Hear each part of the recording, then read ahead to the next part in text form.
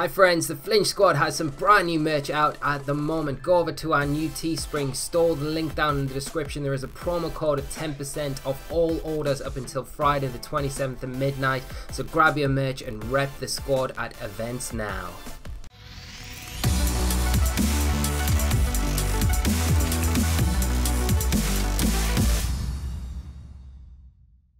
Hi everyone and welcome back to another episode of our VGC 2020 Battle Series. My name is Lee, also known as Osirus, and we're going to continue on today with this dual primal team that we've been playing over the last couple of weeks on the channel. We made some changes on Monday with the Sableye and the Bronzong, and things have been going really well since those changes were introduced at the start of this week. As always, the team is down in the description below. There is a Rawpaste and a Poképaste, and without further ado, let's get into today's battles, and hopefully it doesn't take too long to find our first opponent. As always, if you do enjoy this sort of content though, do remember to drop a like on the video, do subscribe to the channel, and let me know down in the comment section below what your thoughts are on this team and what team archetypes you would like to see featured next on the channel. Going into next week, obviously, we will be playing a brand new team, so if you've got any suggestions you would like to see played, any combinations, certain Pokemon, do let me know down below, and I will make sure to try and feature as many of them as possible. And also,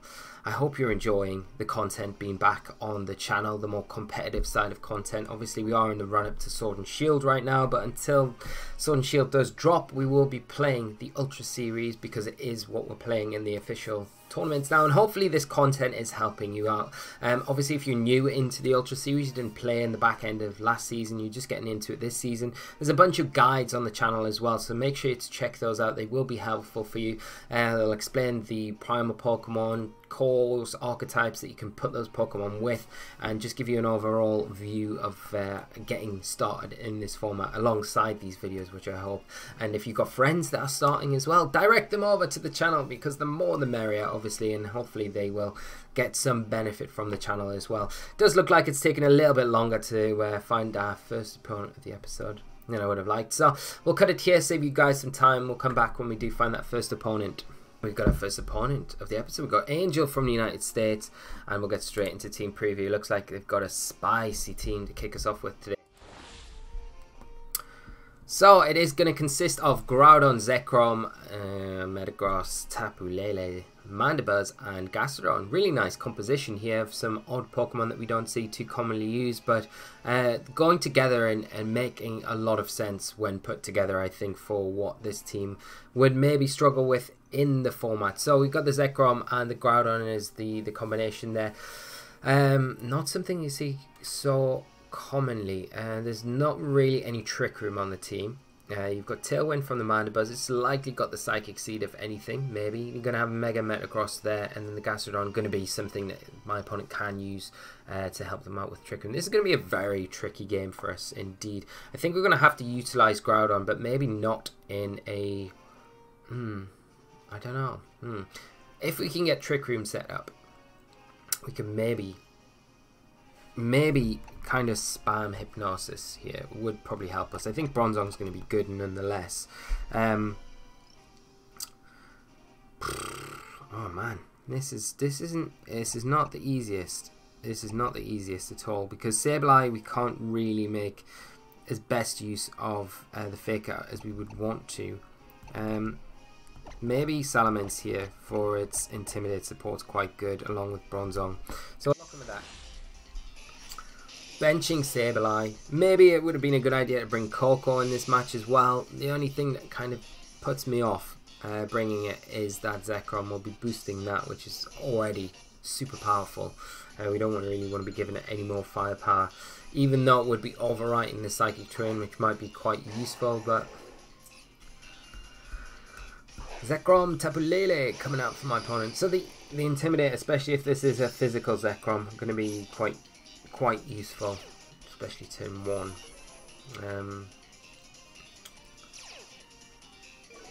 I mean, one of the things we could potentially do here is just Trick Room, hard switch into Groudon. I don't see really how my opponent would get around it other than taunt Tapu Lele. Which I don't know if it is, to be honest, because I feel like with Mandibuzz you don't really need the taunt on Lele as much, so I would have assumed that it would have been Scarfed. It helps protect Zekrom a lot more. We'll go for the Trick Room, and we'll bring in Groudon. The only problem, I guess, here we could see is maybe a Draco Meteor into the Salamence slot from the Zekrom. Zekrom could be Scarfed as well, you never know. But we'll get Groudon in.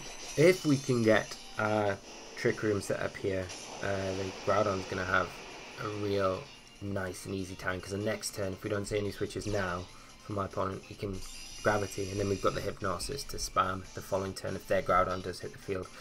Nature's Madness coming out from the Tapu Lele, going to be into our Bronzong. You've got to imagine that, yeah, we're going to see a Fusion Bolt. Is it going to be enough into the Bronzong to take it down? No, not enough, and it is Life Orb, so we did get the Trick Room up. Okay. That's good for us. That is good. Very good for us. Now, I'm going to get this Gravity up because I feel like it is going to be important. We've got a very slow Groudon. So getting the Gravity up now. Might see some adjustments from my opponent. They may switch out or protect like they're going to do with the Zekrom here. I wonder if we'll see Nature's Madness into our Groudon, which I'm totally happy with if we see that, because then the following turn we've still got our Bronzong and we're still looking pretty going into the following turns. So Precipice Blade's coming out, definitely not going to miss because of the Gravity into the Lele, and not quite enough to take it down, but there's the Nature's Madness. Going to be into Groudon here, take us down to 50% health. Super fine with this, super fine. What I'm going to do is go for Hypnosis into that Zekrom and go for a Precipice Blades. Just in case the Zekrom switches out here, my opponent might be tempted to switch it into something that can better take these Precipice Blades, something like Gastrodon. If we can catch my opponent, switch that in with the Hypnosis, then it gets so much easier for us, doesn't it? It is going to be the Groudon now for my opponent as they bring it in. It's going to be taking the Precipice Blades, unfortunately. We probably won't be able to take it down, but then again, the Hypnosis is going to be really, really strong for us to just ensure that we're not taking any damage from it going into the following turn. So there we go, Bronzong popping it to sleep, and we should be able to get rid of this Tapu Lele now with his Precipice Blades coming out. Not really worried about a Nature's Madness. The thing that you've got to think about is probably Gastrodon going to come in for my opponent. It's a good way for my opponent to tackle and deal with this Trick Room, but because Bronzong is slower than Gastrodon, we'll be able to put it to sleep before it is able to do anything, and I think a couple of Precipice Blades is still probably going to be more than enough to deal with it. And there it is. There you are, little cheeky Gastrodon. Unless it's got safety goggles. Well, no, it can't have safety goggles, because that wouldn't make any difference right now. Unless it's got a Lumberry or Chestoberry. But we'll go for that Hypnosis into Gastrodon. We'll be able to get rid of the Groudon now. Put the Gastrodon to sleep. It does protect, trying to stall out these turns of Trick Room and Gravity. Be able to remove this Groudon from the field though, which is going to be very useful for us. So yeah, into the protect on the Gastrodon. We've still got at least one turn of Trick Room. I think we've got a couple of turns, to be honest. I think we've got 2 turns of Trick Room left. But we'll double check as we go into this next turn. Zekrom going to hit the field once again. Not really too worried about Zekrom protecting or anything right now. It's not really threatening, and I think a Precipice Blades is probably going to be more than enough to take it down. There's no threat of any priority here from my opponent's side of the field. Oh, you only got 1 turn. 1 turn left. So we'll try and get this Hypnosis and Precipice Blades onto the Gastrodon now. Zekrom going to protect out this last turn of Trick Room. I thought we had 1 more turn, but that's fine. We did get the Hypnosis. It does hit into the Gastrodon, putting it to sleep. Like I say, unless it's got a Lum or Chester, we should be alright. It does take that guaranteed turn of sleep now. And we will outspeed it the next turn. It'll just be a case of wondering whether or not the Zekrom has something like Earth Power that could deal a considerable amount of damage to our Groudon, which it might do. It could do. Definitely could do. Now, do we just go Trick Room and Precipice Blades? Is it gonna have I don't know if it will have Earth Power. I don't think you do have Earth Power. You've got Precipice Blades, you've got Earth Power on the Gastrodon. I don't think you have Earth Power on the Zekrom. I could be wrong. It's got Earth Power. And it's Life Orbed. No! Oh, of course it does. But we get the Trick Room up again. I mean, that's what we get. That's what you get for saying you've got Earth Power on Gastrodon, you've got Earth Power on Zekrom, you've got Precipice Blades everywhere. It's all going on. Okay. Gravity turned to normal. I'm gonna have to get Kyogre onto the field. Oh, this is difficult, isn't it now? Because I don't know if we'll get Zekrom with Kyogre.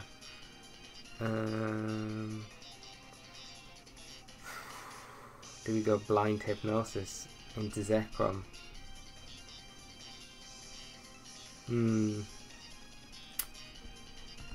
I think we've got to get Kyogre onto the field now. It's not ideal at all. I mean, one option we've got, it's a little bit risky because we're kind of relying on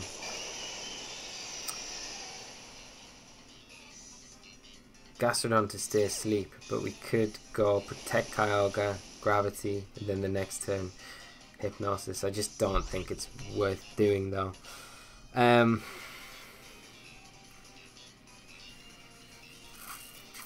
Okay. I think we double the Gastrodon, to be honest. I think we try and get rid of the Gastrodon. Let's go Ice Beam and Gyro Ball into it. Yeah. Zekrom I'm going to protect anyway, so that's fine. Hopefully we don't proc a berry. That would be... No berry. Oh, it's got Recover. Okay, that makes things a bit more difficult. Okay. Ice Beam.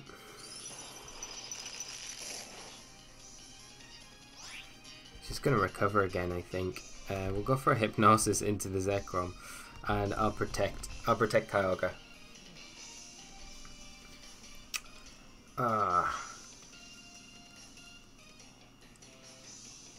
If we can get the Hypnosis off with Bronzong into the Zekrom, it makes things so much easier for us to deal with it. We shouldn't have risked. We shouldn't have risked that Earth Power, should we? We knew it could possibly have it. Makes so much sense. We get the Blind Hypnosis. Come on, Bronzong.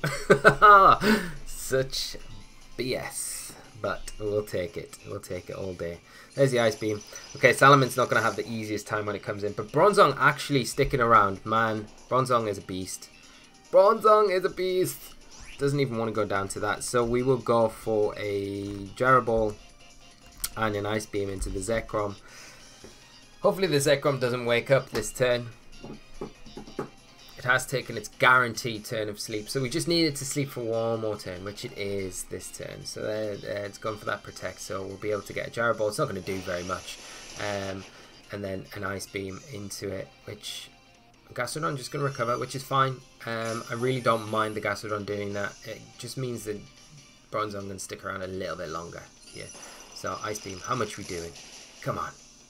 And it's gone. Zekrom down. So that Hypnosis wasn't massively necessary when you think like we could have just Ice Beamed it anywhere or in Trick Room and it would have went down. So it's really not the worst. We'll go for a Blind Hypnosis into Gastrodon, why not? And we'll go for an Ice Beam. We can't use our Water type attacks because of the Storm Drain ability on Gastrodon. It will just boost its special attack. Bronzong on fire. Bronzong just thinks that the gravity's still up. It's like, huh? Gravity's still up, right? So, yeah, we'll just completely shut my opponent out of this game with these Hypnosises. And this is the other thing. It's like a real good fallback to come back onto. We'll switch Bronzong. Oh, do we? I don't really want to switch Bronzong to Salamence. I'd rather just bring Salamence in at the end, really. And we'll go Gyro Ball, Ice Beam. And there's a forfeit. Okay, so we get really lucky with the Blind Hypnosises. You know, without them, I think it would have been a lot more difficult. But then again, like I say, the damage from the Ice Beam onto the Zekrom, I thought it might need two to take it down. But considering it only took one, I think we would have been alright regardless without that Blind Hypnosis anyway in the late game. So, a very good game to my opponent though. And another nice one for us to kick off with today. So we'll go straight into our next one. Pick some music, I guess. Should we go? Trainer version 2. We never have this track, right? Never do. 1678. Dante from Italy. Have we played this guy before? I'm pretty sure we have. Might be playing a different team. I'm going to move my head and get into team. Okay, so Dante bringing a team of Tapu Koko, Rayquaza, Lunala, Incineroar, Pheromosa, and Amoonguss. So, could be Trick Room, could be Tailwind. It's more likely it's going to be Tailwind from Lunala. There's very little on my opponent's team that really thrives under a Trick Room environment other than the Amoonguss.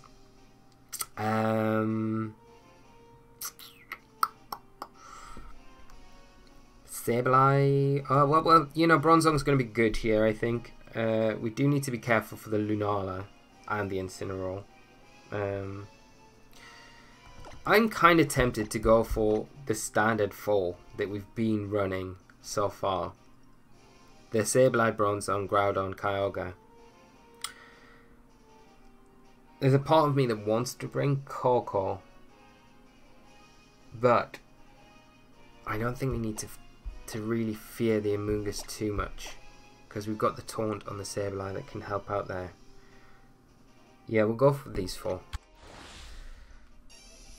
Good luck, Dante. I'm hoping that we see the Pheromosa. I'm intrigued with Pheromosa in the Ultra Series. It is a very interesting Pokemon. I know Urine was running it for a little while. We played his team on stream, I think, as well with the Pheromosa, and it was interesting. I think it does some work. It's not one of those Pokemon you see that commonly, though. Amoonguss and Lunala coming out for my opponent, which is fine. We can definitely get a Trick Room up if we want to. We can definitely go for a taunt into that Amoonguss if we want to. Whether or not I want to take Amoonguss Beam, I'll try and get the Trick Room up. I will. And I'm going to go for a... Do I taunt the Amoonguss or do we just fake it out here? Might just fake it out this turn. Just fake it out. Yeah. Z move. We're going to have to cut this, unfortunately, my friends. But we do have the Kasib Berry on Bronzong, which means that we can take this 100%. No crits is what I'm saying. We'll be right back. It's actually into Sableye, which does surprise me. But we've got the sash there, so it's all alright. It's all alright. So we're fine. The Amoonguss has flinch. We've got the Trick Room up. And we can go for that taunt now into the Amoonguss. Unless it's got Mental Herb, then we're in it. We should be fine. I'm going to go for a Gravity now with Bronzong. And I'm going to go for that taunt into the Amoonguss. We should be able to stop the Amoonguss, like I say, unless it's got Mental Herb. It hasn't, just got Clear Smog. It's going to hit into our Sableye. But that's fine. That opens the door for us to get Groudon onto the field and start chucking out these Precipice Blades, especially when we've got the Gravity up and we can start putting things to sleep as well this next turn, because the Amoonguss Beam, let's see what the damage is going to be like. Yeah. Bronzong should take this pretty well. Yeah, that's fine. I mean, we take that really comfortably. Yeah, let's get Groudon in. Let's start doing some work. We need to start like ripping through my opponent now, really. I'm going to put the Lunala to sleep, I think. And does my opponent have... They're bound to have Incineroar, right? I'm trying to remember their team. They don't have Incineroar though. This could be a lot easier than what I think. Although, we've got to watch out for Wide Guard. What have they got? They do have Incineroar. So I mean... I'd imagine Incineroar to probably come in at some point. We'll go for the Hypnosis into the Lunala. I'm going to Swords Dance with Groudon, because I don't feel like the Amoonguss... Yeah, the Amoonguss isn't staying. Tapu Koko coming out. Okay. That's fine. I mean, I don't mind this at all. Lunala protecting. Okay. The only problem is... I would say is there could be Wide Guard from this Lunala, although it has got Protect. Protect, Amoonguss Beam, We haven't seen the other two. Could have Wide Guard. Could definitely have Wide Guard. I'll go for Hypnosis. Do I go for the Precipice Blades? I'll go for it. I'll go for it. Because it's, even if we see the Wide Guard, we still... I just want... Yeah, I'm going to go for it. I'm going to go for it. The damage is just too useful here. The Lele is not really going to threaten a KO on either Pokemon that we've got. So... yeah, Precipice Blades, let's just go for it. Let's start chucking the blades out. Oh, we've got the opportunity to. It does go for another Protect. We do. It does fail, so the Hypnosis hitting there. We should take down the Lele with a +2. Precipice Blades.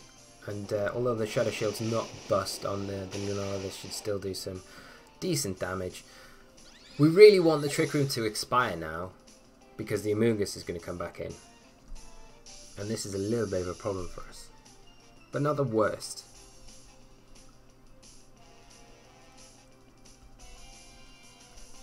Come on, Amoonguss. We know you're coming in. It makes me have to really protect the Groudon the next turn. Because I think if you're Amoonguss as well, you have to spoil the Groudon. You have to spoil the Groudon. So it could give us the opportunity to Hypnosis the Amoonguss. Especially if we've got one turn of Trick Room left. Which we do. So I'll go for the Hypnosis into the Amoonguss. I'm going to have to protect Groudon because the Amoonguss is going to be slower than Groudon. It's going to be able to put us to sleep, and I can't let a big hitter be put to sleep at this point in the match. Yeah, they're going into the Groudon there. Makes a lot of sense. So we get the Amoonguss. And we might be able to get another Trick Room up now, honestly. Because I think what I'll do this next turn is go for... Do I just Precipice Blades and Trick Room? I mean, I could do. Or I could just Precipice Blades, to be honest. Or I could Fire Punch the Amoonguss. Like, what's coming in from the back? The Rayquaza could come in. So I'm going to Trick Room. And I'm going to Fire Punch the Amoonguss. The Lunala stays asleep. Okay, so it works out perfectly for us. We'll get rid of this Amoonguss now, unless it's sashed. It is. Oh, that's not so good with the Trick Room going up. It does stay asleep, though. If it wakes up the next turn, that's not great for us. We've got to get rid of this Amoonguss. Gravity returned to normal as well. This is tricky now. We've got to just Jarrah Ball the Amoonguss. And Precipice. Let's just Precipice Blades. Let's hope the Amoonguss doesn't wake up. Of course it wakes up. And it spores our Groudon. It's exactly that. You know, if we protected it, it would stay asleep. It's always going to be the way, isn't it? Always. We'll get rid of the Amoonguss. Which is not great timing, in all honesty, because now Rayquaza is probably going to come onto the field and things get a lot trickier for us. We do spend a turn asleep. Lunala wakes up, Moongeist Beam, and this will take down Bronzong. But it does open the door for Kyogre to come in. And we do have probably a fast water spout we can take advantage of. It's just if it is Rayquaza, it makes it difficult because we can't hit the Ray. Which is why Dragon Claw is such a good option on Groudon, because it just removes that Ray option whenever it does come up to the field. Okay, so here it is. Here's the Ray. Do we just Water Spout to get rid of the Lunala though?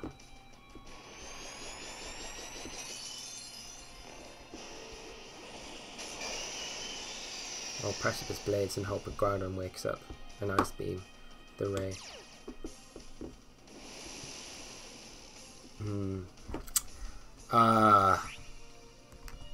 It's getting so messy. We'll Ice Beam the Ray. We'll go for a Precipice Blades and hope that gets the Lunala. Hope we get one turn wake up and can knock it out. The Rayquaza might protect. It's maybe banded though as well, so it might not have access to it. Could be a Assault Vest as well. Many options. We know that Ray can run many variations of its whatever its trainer decides. So there's the Ray. Mega Evolving. This is why Amoonguss is so good, especially with that sash. Kicking myself a little bit with not protecting Groudon. That's all we needed to do. That's all we needed to do. Lunala protecting. Okay. That's not the worst. Groudon stays asleep. What's the Ray doing? Is the Ice Beam? Like 2 Ice Beams should get Ray. Dragon Ascent. I'll be into Kyogre, I would imagine. Yeah. Okay, as long as we've got 1 turn of Trick Room left.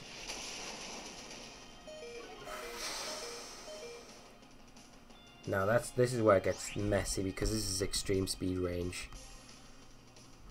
Unless it is banded, which that kind of feels like it potentially could be. I'm just going to go for the Ice Beam. And I'm going to go for the Precipice Blades again. Yeah. Groudon wakes up! Ah, we missed Lunala. But we'll get the Ray. Okay, it is banded. So maybe a roll there, or maybe not as heavily invested as the one we played in our previous episode. Psyshock coming out into Ogre, which is fine. We can probably Fire Punch for the win now though. +2 should be enough. I think that's the first Precipice Blades Groudon is missed, so we can't really be too angry. We'll just Fire Punch, and that should be enough for the win. Gonna see the Protect there. Delaying the inevitable, my friend. Unfortunately, the team Trick Room ending. The team going to be strong enough to kind of see this one out, so that's quite nice for us. And then Moongeist Beam take us down to about 40, 50%, 40%. I'm going to say 40%. I don't think it'll take us down to half health. I really don't. Oh, critical hit. I was wrong. The crit screwed us, but that's fine. Very good game to my opponent, good game to Dante, good game to my opponent in our first game today. Some nice games for us, and we've got one more episode with this team before we finish up and say goodbye to it before we come back with a new team next week. So thanks for tuning in, my friends. Let me know down in the comment section below about teams for next week, ideas for next week, anything like that. And just let me know about today's episode, what your thoughts are on it, what the team, how you've enjoyed it, anything you've enjoyed about it. Check the Flinch Squad stuff out because there is that promo code at the minute. There is 10% off anything that you buy over on our storefront at Teespring.